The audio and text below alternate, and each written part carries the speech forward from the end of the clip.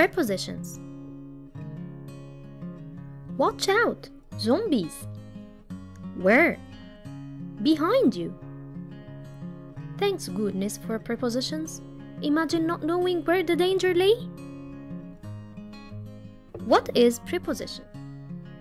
A preposition is a word or group of words used before a noun, pronoun, or noun phrase to show the direction, time, place, location, or spatial relationship, or to introduce an object.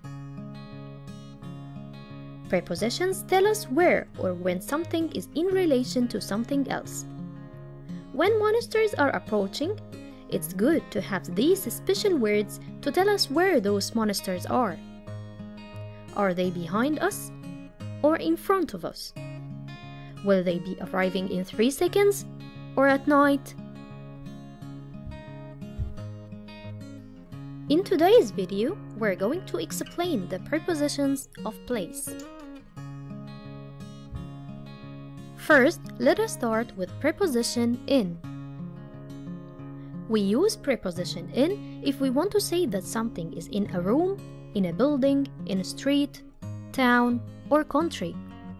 For example, we sleep in our bedroom. We live in Texas. I live in the United States. Also, we use in order to say that something is in a book or in paper. For example, I read about it in Harry Potter. In is also used with transportation. For example, we're going in a bus to the sports game.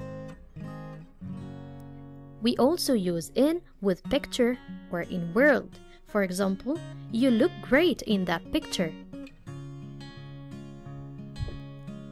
Preposition at.